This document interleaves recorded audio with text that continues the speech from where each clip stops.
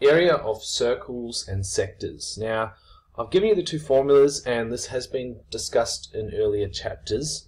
So we're going to get right into the example. And it wants us to calculate the area of the following sector and annulus. Okay, so the annulus is this shape here.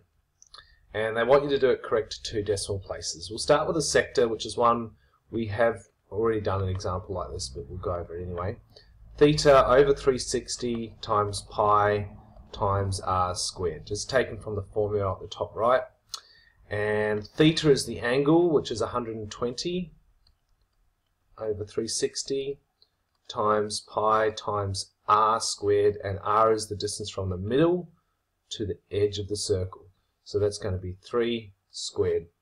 And we just use our calculator, 120 over 360, or divide 360, either one's fine, times pi times 3 squared, gives us, corrected 2 decimal places, 9.42. 9.42 meters squared. This is area.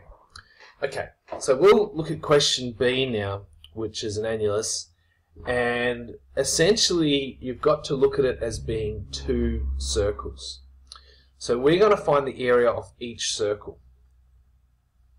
And I think what we'll do, there's lots of ways you can do this. Actually, I need some room here, and I've taken up with an arrow. Let's get rid of that. Alright, we'll look at one of the circles. Let's call the outer circle the L for large, and the inner circle S for small. Okay, so if I'm trying to find the area of the large circle, I'll use the subscript L. I use the formula pi times r squared, and the large circle has a radius of 5, so pi times 5 squared. Let's see what we get for the area of the large circle.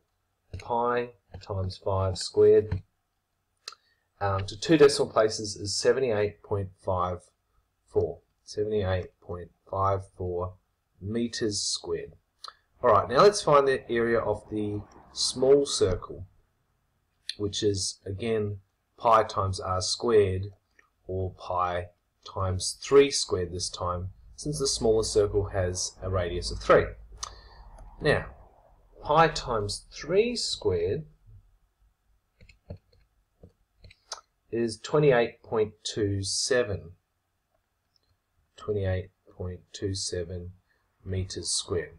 Alright, now, what we've essentially done is we've found the area of the large circle and the area of the small circle.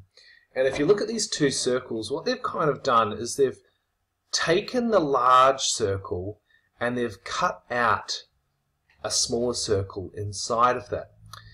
So if we're going to find the total area, which we'll call AT, we need to take the area of the large circle, 78.54, and cut out or subtract the area of the smaller inner circle.